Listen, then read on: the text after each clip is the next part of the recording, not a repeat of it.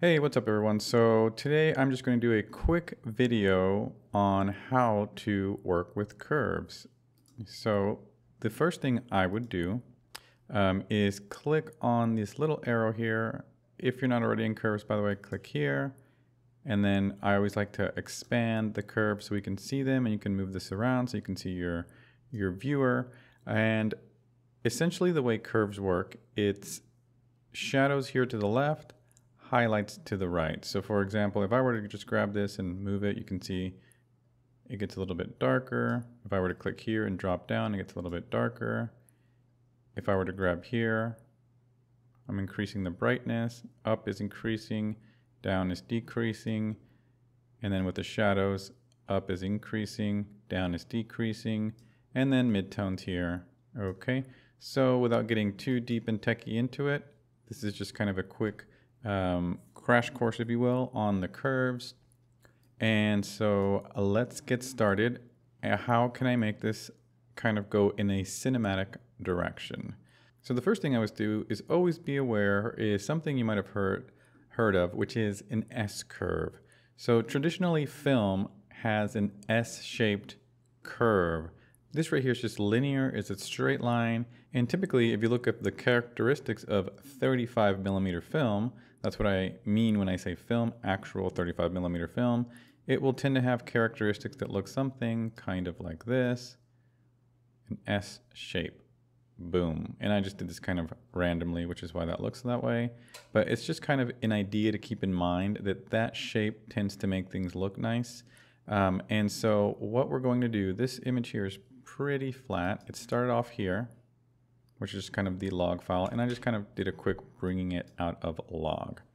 So the first thing I'm going to do is click here, and I always like to go to Editable Splines. And first let me show you why.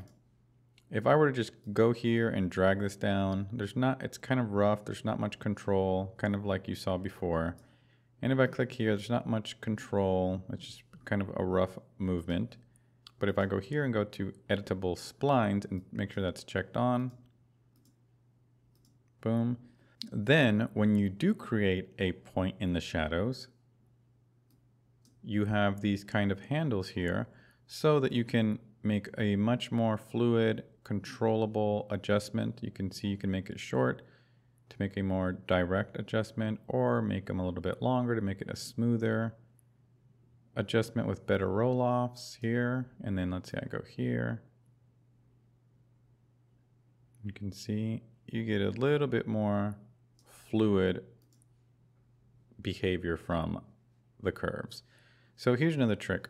You can always click on an area and it will show you where that lands.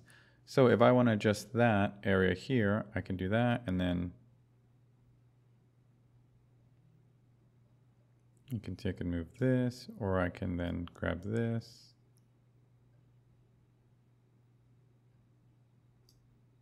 Like that. And make adjustments, and then take that specific spot that I grabbed, and if I pull down, you can see that spot that I selected got darker. So I'll show you that again.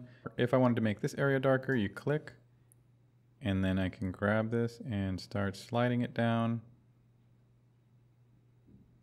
Boom, and then I can maybe use this to kind of finesse a little bit.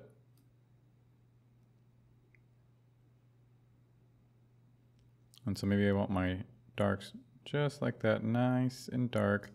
And then I want my highlights here. I'm gonna bring those up.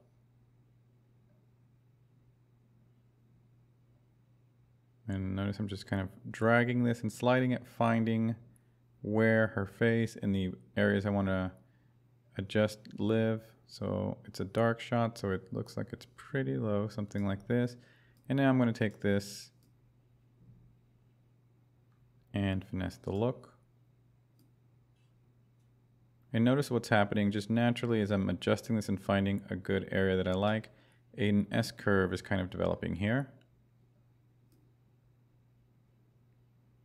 And I'm making this an intentionally very contrasty look. Or if I wanted to, I could take this and wash it out. Okay, so there we go, and boom. We start off here, and now we're here. Okay, and then maybe I will... And that is just a quick adjustment using curves. Now you can use the curves to have dramatic changes like this, or you can also use them if you just want to make slight adjustments to something. For example, if this was already graded and I wanted to just bring down maybe the brightness up here, I might create a curve, click, and you can see it selected that area. And then maybe I'll make points on either ends, just so it's a little bit more of a controlled adjustment. And now here's the original one, and I can just kind of